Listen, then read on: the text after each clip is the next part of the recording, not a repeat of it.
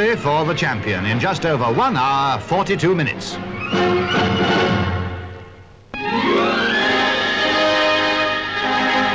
The village church of Asker, where the bride and groom's initials had been placed above the door.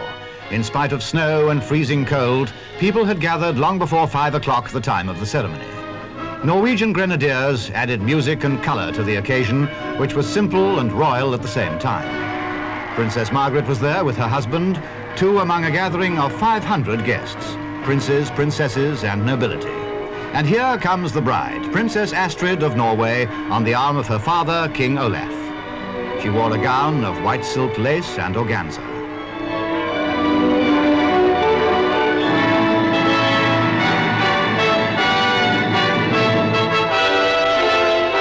The wedding itself was conducted according to the ritual of the Lutheran Church. When it was over, the happy pair came out to face the cold weather again, but also the warm congratulations of spectators. Mr. Ferner, a 33-year-old Oslo businessman, and his bride were now leaving for the royal residence of Skaugum, where the wedding dinner was being held.